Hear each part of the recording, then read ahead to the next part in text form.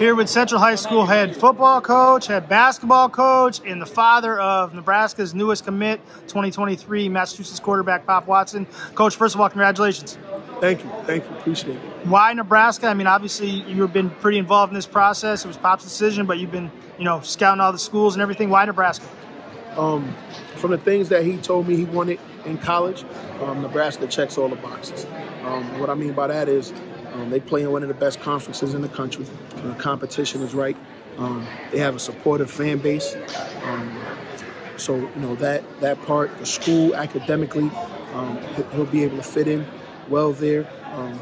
We had a chance to go up there and visit on Junior Day, talk to some of the athletes up there. I like how those young men carried themselves, and I like the conversations that we had when the coaches weren't around. I also think that Nebraska is a sleeping giant, to be honest with you. I think that they have an opportunity. When I was young, Nebraska was a great program, and I think if things are done properly, they can be very successful again. So he has an opportunity to play with some of the best athletes in the country. They're recruiting well, and I love the staff there right now. Coach Whipple, obviously going over there, was a big deal for us because we love the system that he has. But got a chance to speak to Coach Frost as well. And on top of that, Coach Frost had a lot of success at UCF.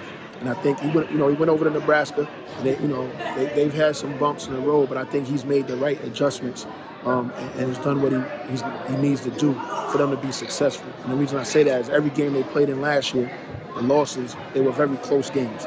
And so, that some of that is, a mindset that has to be instilled in the team, some experience, and also just a couple more weapons. And you look at what they've done in the transfer portal. We love that. Love some of the athletes that they get, and they always seem to have good linemen. So, they got a good lineman coach in there. They developed that. I think, it'll be a great situation.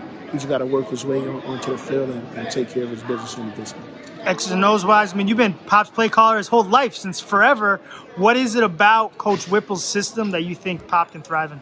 Well, when you sit down and you listen to him install and talk about the system, and just making sure you have an answer for everything. You call a play. Why are you calling a play? What happens if you see this coverage? What happens if you get a late roll and this happens? And everything is there in the play, and he coaches it clearly so that it's very easy to understand. And then it's done out of different formations. So once you learn the concepts, now you might learn 7 concepts, and that might be like 50 plays. You know what I mean? Because you can run it out of 2x2, you can run it out of 3x1, you can run it out of empty, you can run it out of. So, he's done such a great job offensively. Look at what he did at Pitt.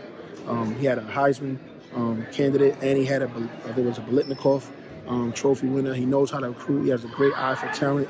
He knows how to call plays, how to set it up, and I think it comes easy to him. I'm talking about Coach Whipple, and so from my standpoint as a father, I want to put my son in a situation where I feel like he has the best chance to succeed, and he's one of the people that I feel like has that type of system.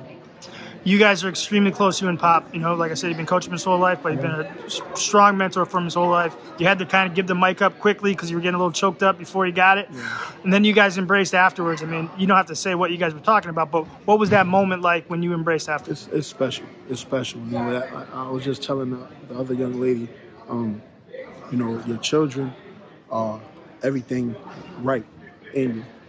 You want to instill all the things that you did positive, and I wanted him to learn from the things I didn't do well, didn't do correctly when I was young. And so, I was hard on him, kind of stayed firm, but I knew it was for moments like this to happen down the road. And, he's a great young man, very mature for his age, very competitive, but he's still learning. Still learning life. And that's another reason that I think it's a good place to send him, because there's people there that can teach him while he's still growing, and can teach him how to be, a young man. But the moment was special. You know what I mean? I love him to death, and I just want success for him. That's my main thing. And as a father, you want to try to put him in position as best you can to be successful. And I think that was my job from the day he was born to now. And him committing to Nebraska means we did a pretty decent job. Thanks a lot, Coach. Congratulations. Thank you.